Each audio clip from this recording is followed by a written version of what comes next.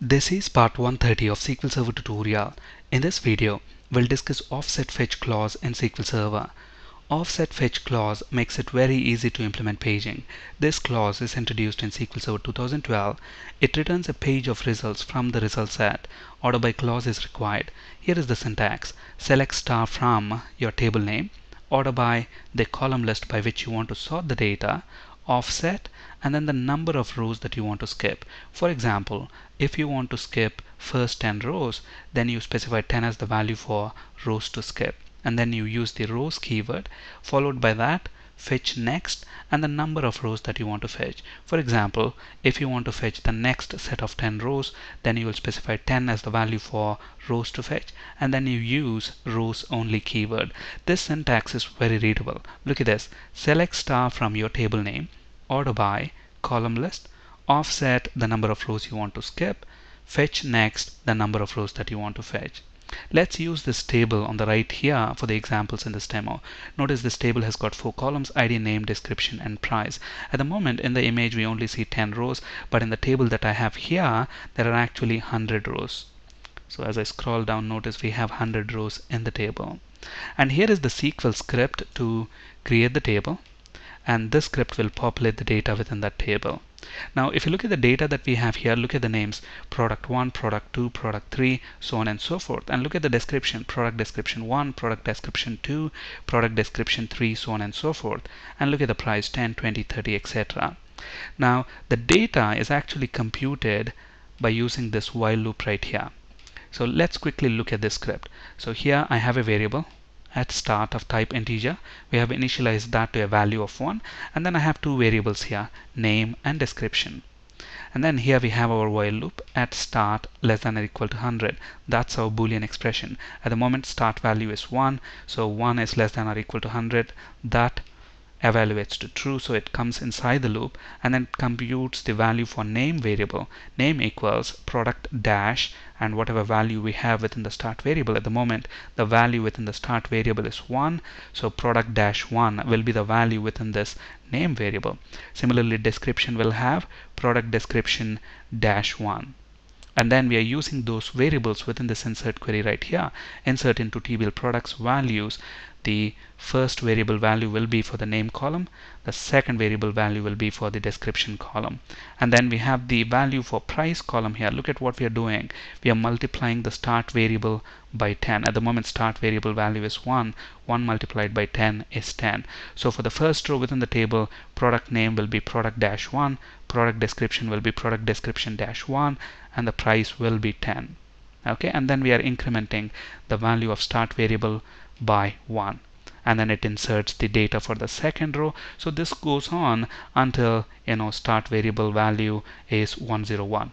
When the value become 101, at that point this condition becomes false and it will break out of the loop. That's how we ended with 100 rows in this table. I'll have the script available on my blog in case you need it. Alright, now what we want to do is, using this offset fetch clause that's introduced in SQL Server 2012, we want to skip the first 10 rows and then fetch the next set of 10 rows. Okay, so select star from your table name. Remember, with offset fetch clause, order by clause is required. Order by, let's sort the data by ID column. And then we use the offset keyword and the number of rows that you want to skip. So we want to skip 10 rows, and then we use fetch next and the number of rows that we want to fetch. So let's fetch the next set of 10 rows, and then we use rows only keyword. So when we execute this, it should skip the first set of 10 rows and retrieve the next set of 10 rows when the data is sorted by ID column. So that means we should get rows 11 to 20. So let's look at that. Notice first of all we get 10 rows, and look at the ID column. We get from ID 11 to 20 as expected.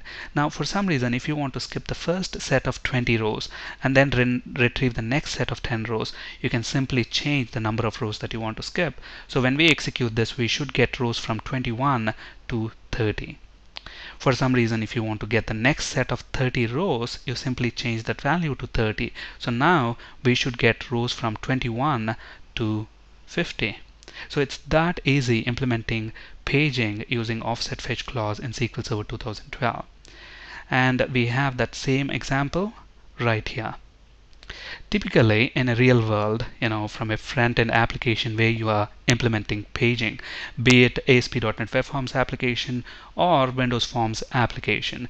So from the front-end applications, you would typically send page number and page size, right, to the server-side stored procedure, and that stored procedure, depending on the values for page number and page size, it should return the correct set of rows. So let's actually come up with a stored procedure that can actually do that. I'm actually going to convert this code into a stored procedure. So let's create a procedure. Let's call this spget rows by page number and page size, and the stored procedure is going to have two parameters. At page number, type is going to be integer. At page size, again the data type is going to be integer, as begin, and let's end our stored procedure right there. Okay, so select star from tblProducts, order by ID column, offset. At the moment we are hard coding the number of rows that we want to skip. Instead of that, I'm going to use the values of these two parameters to compute the value for rows that we want to skip. So here I'm going to use page number parameter. So at page number, I'm going to subtract 1 from that, and whatever value we get, we are going to multiply that by page size parameter value. Okay, so those will be the number of rows that we want to skip, and we want to fetch the next set of 10 rows, or whatever value that we have within this parameter. Okay, so let's understand this. So for example, if we pass page number as 1, that means the end user wants to see the first page of data, and let's say the page size that the user has selected on the front end is 10. That means page number will be 1, page size will be 10. So that means we don't want to skip any rows, we want to skip 0 rows. So this expression should evaluate to 0. Page number is 1, 1 minus 1 is 0, 0 multiplied by page size is 10, so 0 multiplied by 10 is 0. So skip 0 rows and then fetch next, what value we have in page size parameter, 10. So it's going to fetch the next set of 10 rows.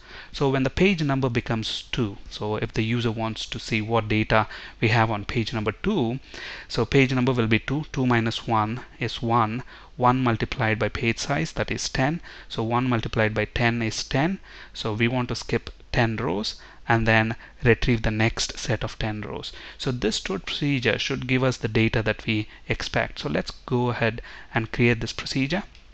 Now if we pass, so let's copy the stored procedure and execute it.